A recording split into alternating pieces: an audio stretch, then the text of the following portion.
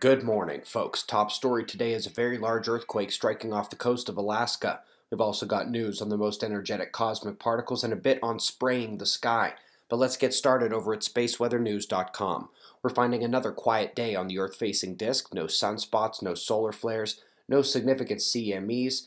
Possibly the first visibility of the northern coronal hole up there as well. But let's first check geospace, where solar wind is beginning to calm.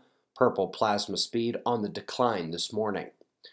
The eruption that we all saw yesterday here and on SOHO has been fully analyzed by NASA, and the forecast for a 100% miss is confirmed. That blast is heading fully away from our planet.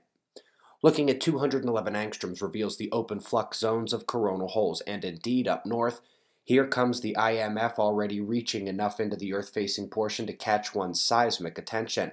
The lithosphere couldn't wait long. A large earthquake was initially and erroneously labeled over 8.0, but was subsequently downgraded to 7.9, which matches the raw data. Luckily, it was way out to sea, and the tsunami is only about 12 inches tall, heading for Hawaii, but may dissipate beforehand. Folks, this region is not on our alert map. But why? There were two relevant blot echoes in play, and this morning we see a low-pressure cell directly over the earthquake area. Those are the two primary factors for our model indeed, so what happened?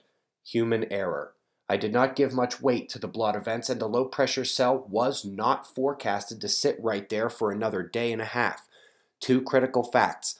First, the 7.9 this morning hit the model perfectly as published. And second, for anyone who cares too much about my personal stats, I failed to follow my own model, and this one is a miss on that realm, just as long as you recognize the pattern that came up once again.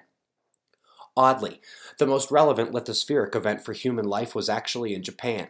A volcano eruption has proven deadly when it triggered an avalanche and falling rocks blasted out of the eruption itself. You might be wondering what people were doing there. The volcano sits above a ski resort and was not on any significant alert. Folks, we have some interesting news on super high energy neutrinos, cosmic rays, and gamma rays. Turns out that to get that ultra high energy, they must have come from cosmic jets. Whether it's an active galactic nuclei like this or a smaller jet off a single star, these are what make the most powerful plays in the universe. Lastly, folks, I doubt we have any members of the Geoengineering fan club watching today, but in case you'd like a reminder of just a handful of the dangers of spraying the sky, the USA Today has posted a terrific piece that I am hoping gets widely read by the sleeping sheeple such that they may be slightly enlightened. We've got wind maps and shots of our star to close. We greatly appreciate your support, and we'll do this all again tomorrow, right here. But right now, it's 4:20 a.m. in the new Valley of the Sun. Eyes open, no fear. Be safe, everyone.